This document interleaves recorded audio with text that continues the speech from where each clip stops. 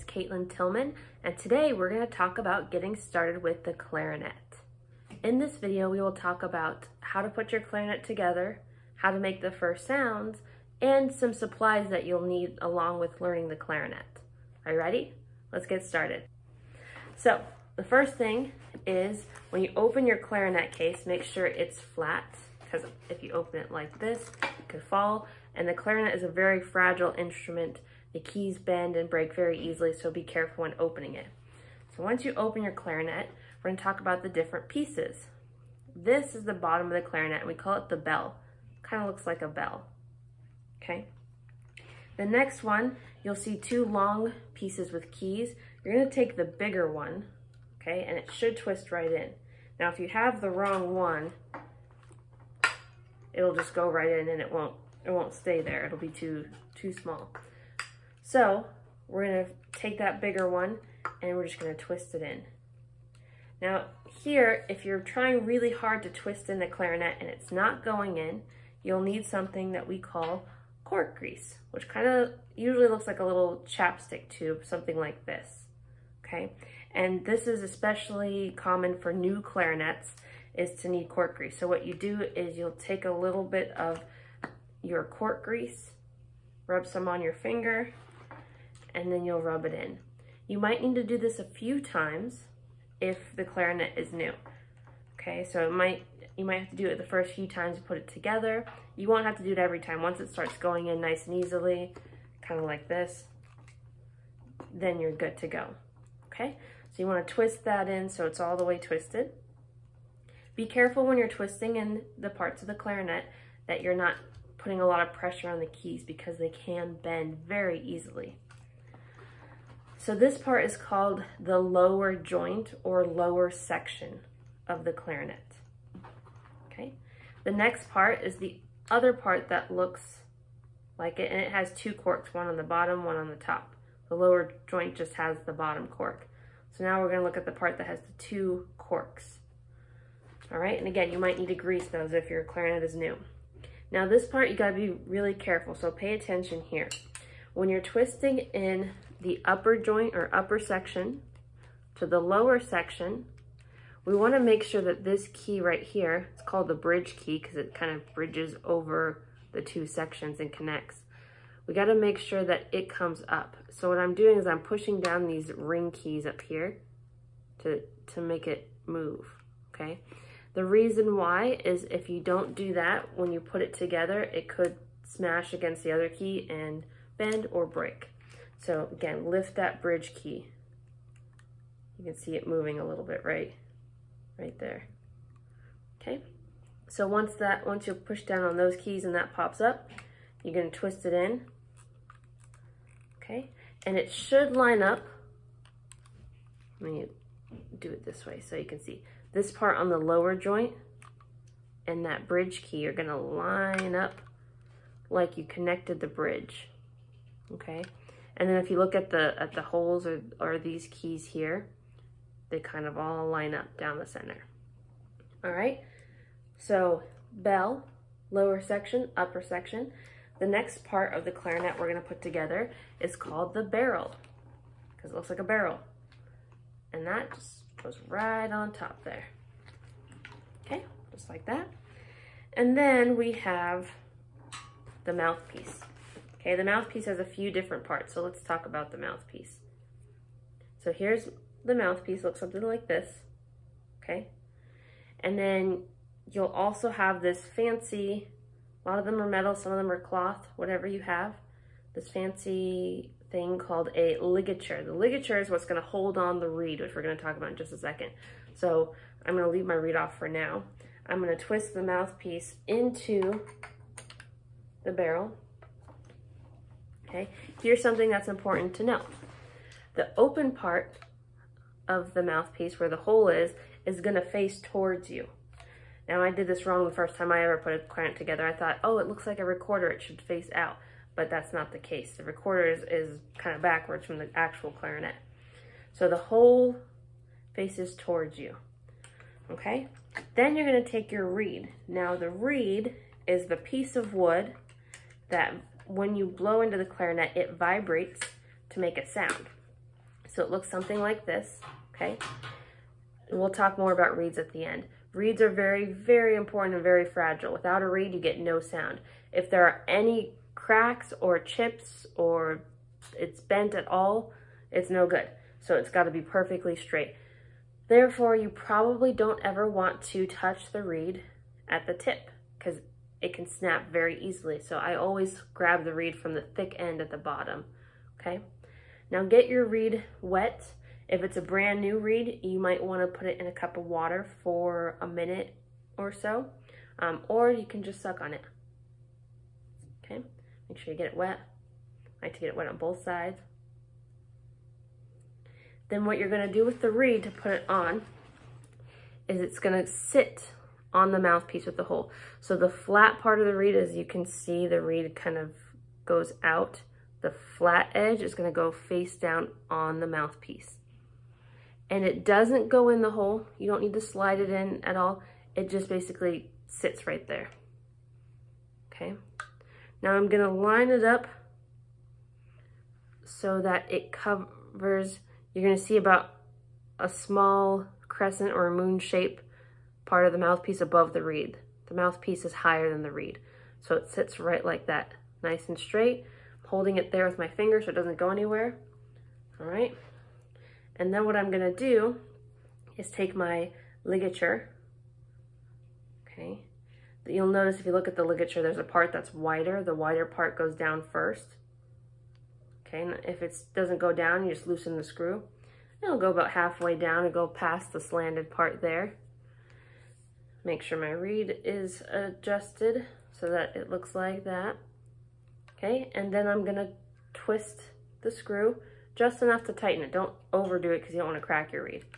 Okay, so then the reed will stay there. Now if you hit the side and it moves at all, then it's probably not on tight enough. Okay, so that's the clarinet. That's how we put it together, all set up.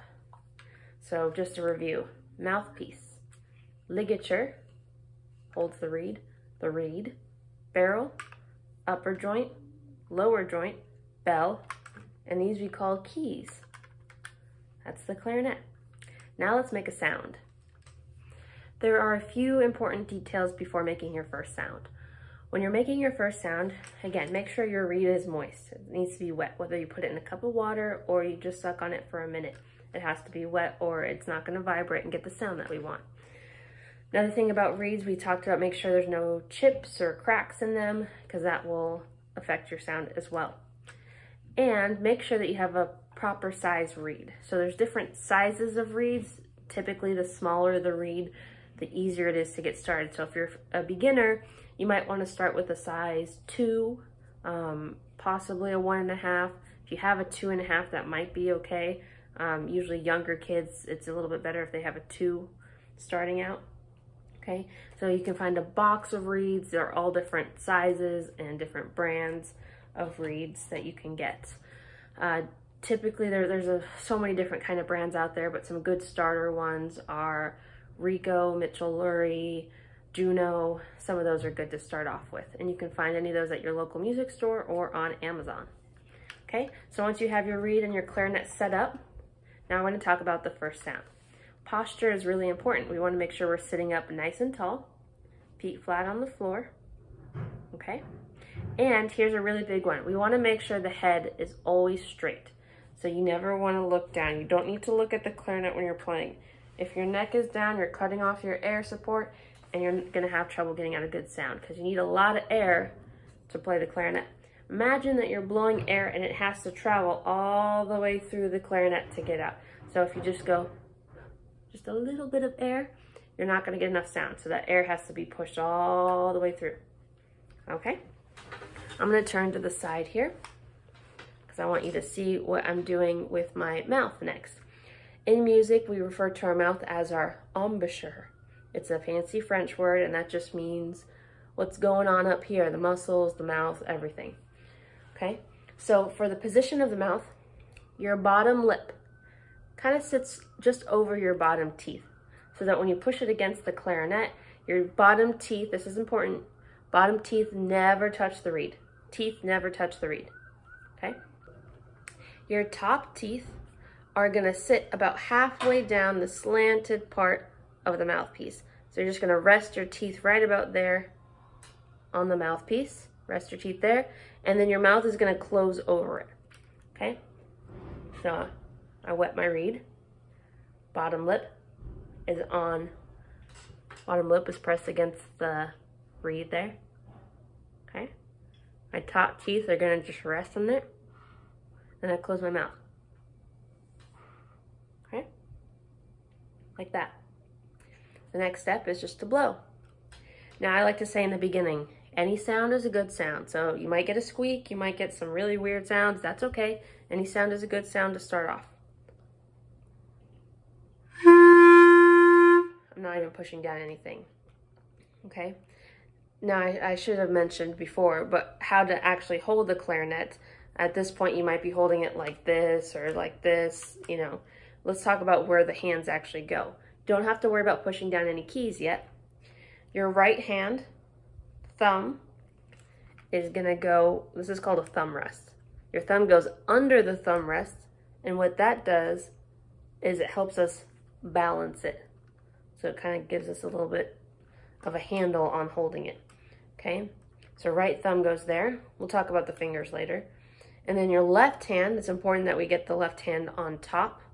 I've seen students learn it backwards, and then pretty soon you'll find out it's not gonna work for very long. So left hand on top, and the thumb is gonna rest over this hole here, kind of like that, okay? Your wrist should be really relaxed. If you're trying to put your thumb in a certain position and then your hand goes out here, you know, it can get awkward. You should never have your wrist twisted. It should be nice and relaxed. So put your hands in a position where it's nice and comfortable, and your fingers will naturally fall over these holes, over these keys, okay? Your elbows are gonna be up a little bit, not out, but not in either, okay? And the bell of the clarinet is probably gonna come out to about the level of your knees, maybe just a little bit further out away from your knees, okay? So that's how we're gonna hold it. Again, don't worry about pushing down the keys.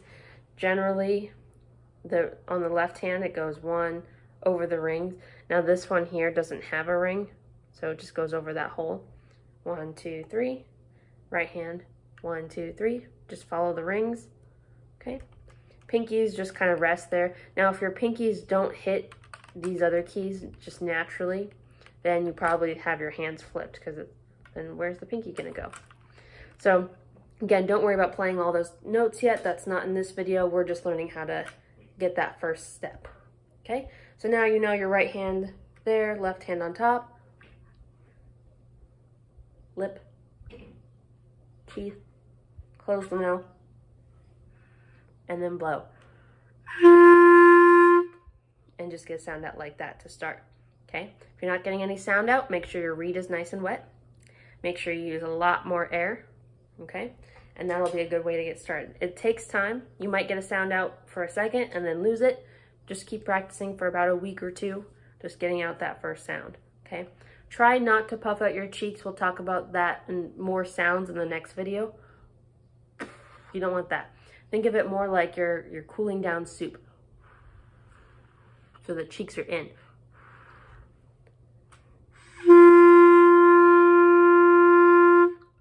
Okay? All right, so that's how you can get started with the first sound. Now, the next thing I want to talk to you about is some materials that you're going to need to go along with learning the clarinet. Okay, so a few things that you're going to need. You will need reeds. You can get a box of reeds. I have a 10 count box. They do have some where you can buy single reeds or a pack of 3. I usually recommend starting with a 10, or pretty much always getting a 10 count box, because again, once it breaks, it's gone, it's useless. And you'll get a better deal if you buy a bigger box. In the beginning, you might go through reeds more as you're learning how to handle them. You notice that they snap. Sometimes your tooth will chip a reed, so it's good to have enough reeds. You never want to run out of those, okay? Now your reeds, like I said, they can be expensive if you're going through a reed every single day. you know, that's a couple bucks each at least. So you'll want to keep them safe. So I have a reed case. This one actually holds 10 reeds, but they have ones that hold 2 or 4 little single reed cases. I recommend having the 4 count one at least, because what you'll want is you'll want to have probably 2 to 3 reeds at a time that are ready to go or that you're working on. And if you alternate reeds each time you play, the reeds actually last longer. And then if you break one, you have a backup ready to go in your reed case. So it's good to have a few reeds. Another thing about reeds is they're kind of like breaking in new shoes. They don't always start off, you know, ready to go. Sometimes a new reed is harder to get a sound out of. So that's why I said if you practice for like a week, just keep working on that reed. It's gonna get easier, and then you'll be able to get the sound out easier. So in my reed case, I have one on my clarinet, and then I have 3 more right here. So I have some backups in case something happens to this reed. These ones are ready to go. Okay, so again, I recommend at least a 4 count reed case. Okay, so that's important. Oh, and when you're putting your reed in the case, let's talk about that. That flat part, the back that has the writing on it, is gonna slide in just enough to where it's not gonna fall out. Don't force it in because they can get stuck, okay? This is gonna keep the moisture out of the reeds. It's gonna keep them flat so they don't bend. If you leave it on your mouthpiece, it might bend or break. It could also get moldy if you leave it on the mouthpiece. So typically it's safer to have it in this. Now you might notice that your reed comes with this little plastic case. Those ones work, but they also can bend your reed. They will bend it because it'll start to shape towards that reed case, and then it doesn't last as long if it starts to bend. So it's safer to spend maybe $5 on Amazon to get one of those little reed cases. Okay, some other things you'll need besides reeds in a reed case. We talked about the cork grease, okay? And I also recommend a cleaning kit. Now there's different types of cleaning kits. There are ones that have this swab with a string and the rod goes down. It's a little metal weight, and you slide, as you take it apart, you slide the rod down the clarinet, pull it out, and then it cleans it that way, okay? There are also ones that are long, fuzzy, kind of like this, but longer, okay? And this can swab out the clarinet as well. The standard one is usually the one with the weight, and you'll want to swipe it through the clarinet a few times to clean it out. This one right here is actually just for cleaning the mouthpiece. So once you're all done, you take off your reed, you put the reed in its case, and then you can swab with your little mouthpiece swab. That's another way to clean that out. So I also recommend just going online and getting a standard clarinet cleaning kit to have it all ready to go. And a lot of times they'll come with the cork grease and everything you need. Something that's optional, completely optional, I have these. I put these little rubber stickers on the back. Makes it a little bit softer on your teeth, especially if you have braces. This can make it a huge difference. It also protects the mouthpiece from getting teeth marks on it. So, and every once in a while, maybe every couple months, I'll take it off, clean it, and put a new one on. So those are just mouthpiece stickers.